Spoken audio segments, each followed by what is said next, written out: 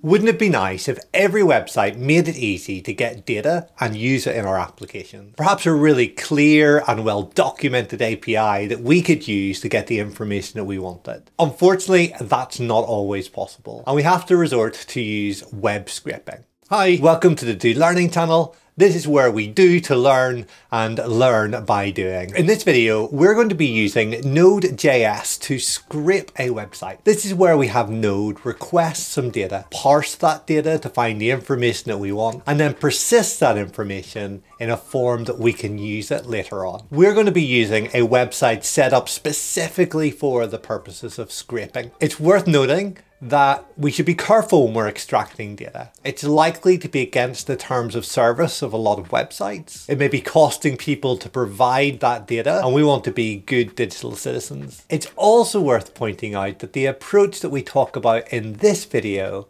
works with websites that give us a fully rendered HTML page. So it won't work if the website you're using uses React or Vue or Angular or any other JS framework. We'll look at that in a future video, which I'll link to up here. Is it there yet? With all that being said, let's get stuck in. This is Books to Scrape.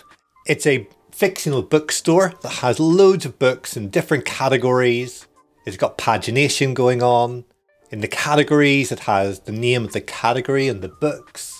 For each book, we've got a price, we've got a rating, we have some product information and linked products. To be able to scrape well, it's great to dive in and find out the structure of the page. Let's look at the historical fiction section. We can see the genre here, historical fiction. We can see the category. We can see the list of results and the hint that it's been paginated. And we can see the books that are going on here and the link to pagination at the bottom. Now I'm going to open up my inspector. And from my inspector, I'm able to press this button and hover over items, and I can find out about them. I can see this title, this genre, historical fiction. In my tools over here, if I right click and copy, I can copy a selector path, which is going to help me find this programmatically.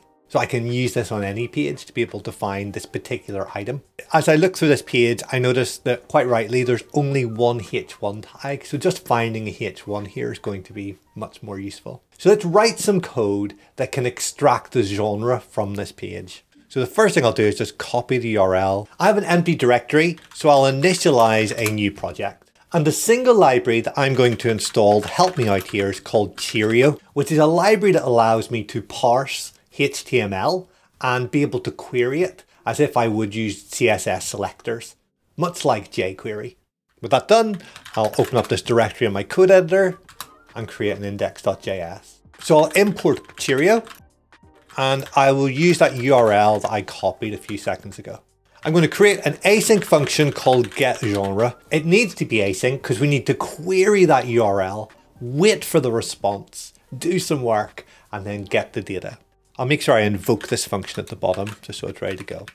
I'll use the try catch and I'll console error on the error just so I can see that error if something goes wrong. So probably have better error handling, but for now that'll do fine. And then I will get a response. How will I get the response? I will await using fetch. Now fetch is built into Node since Node 16. So I don't need to install a third-party library like Axios or Node Fetch. It's ready to go. So I'll fetch the URL and I then want the data, which is actually going to be the text that comes back from that response. So now I have a large string that represents the HTML that's been sent back from that URL. So I want to initialize Cheerio. And because JavaScript developers have been using $sign to represent jQuery for a long time, we'll stick with that. And we'll say $sign equals Cheerio.load the data. Let's say take the string that we had over here and make it accessible. Now I'll get the genre, and the genre is going to be either that really large selector string. So I will get that. You see it's ID of default, a div inside of that, a div inside of that, a div inside of that, a div inside of that, a div which has a class of page header and action, and then a H1 inside of that. That's a really brittle selector, which as soon as the page structure changes at all, it's going to break. I'm going to trust that it's going to stay as a H1. So I'll just select the H1 instead. And I want to get the text from that. And then I'll console log that genre. In my terminal, I'll run my file, node index.js, and brilliant, I have managed to get the genre of historical fiction. Well, that's great and all, but I probably want more than that. I'd like to get the title, the price, and whether or not it's in stock or out of stock, the availability of the book that's there. And if I look at these items again, I'll see that each of the books are contained, well, they're a list item. I think, oh, can I use list items uniquely? Well, these are list items over here as well, so not really. But on this page, actually, each book is an article and it's been defined as an article. And that's the only place on this page where articles being used is to describe a book, which is great. I want to collect the title. So inside of the article, I want to get the title, which is an A tag within a H3 and the text of that. Brilliant. I want the price. I look at the price then. What's unique about this? Well, it has a class of price underscore color. I can use that to be able to find that particular piece of data. And then the availability, well, it has a class of availability. I can use that. Feel like I've got enough information. I know this page enough. I can start building together what I need. So I'm going to create an async function called getBooks. And that's going to start off largely the same as the getGenre function. So I'm just going to copy all of that and bring it with me down here. So the first 3 lines inside my try block are going to stay the same, but I want this to be my books. And I get my books not by getting the H1, but by getting article. All the articles now I will have available to me. Now I want to loop over those books and capture the data from each book. So I'll loop over the books using the each function, which will take a callback function. I'll then extract the title by doing $of this, the current object dot find.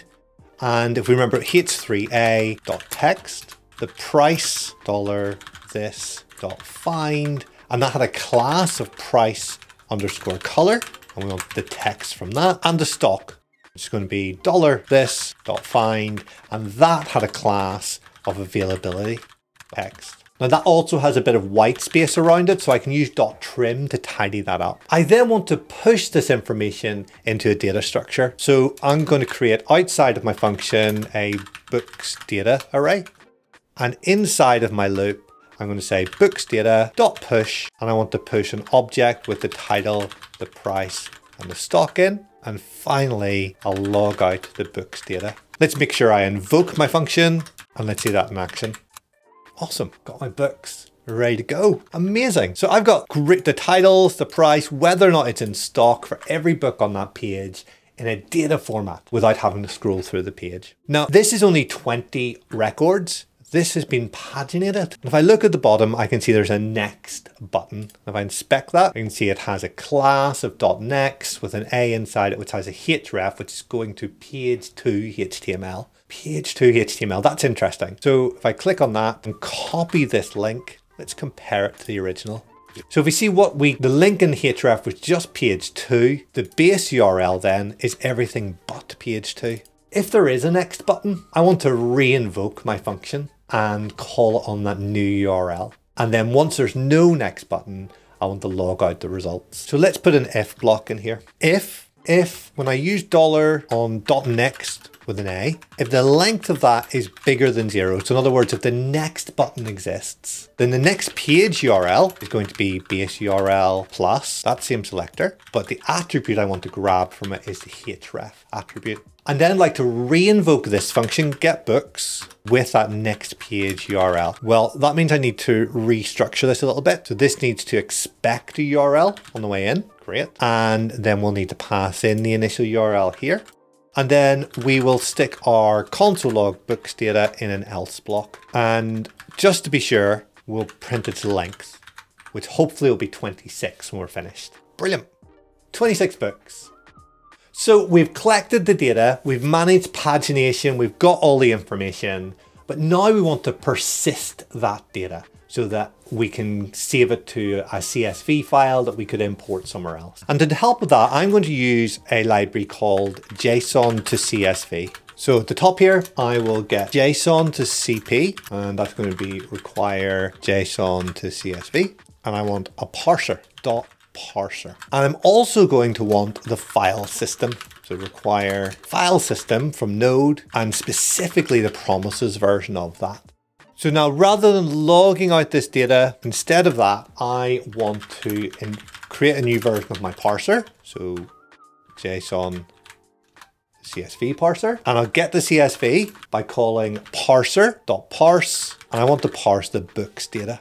And lastly, I want to await fs.write file, and I give the path books.csv and the data, which is the CSV, and I'll console log all done. Let's try that. It says it's all done. Let's check if it is. Books.csv, and there we go.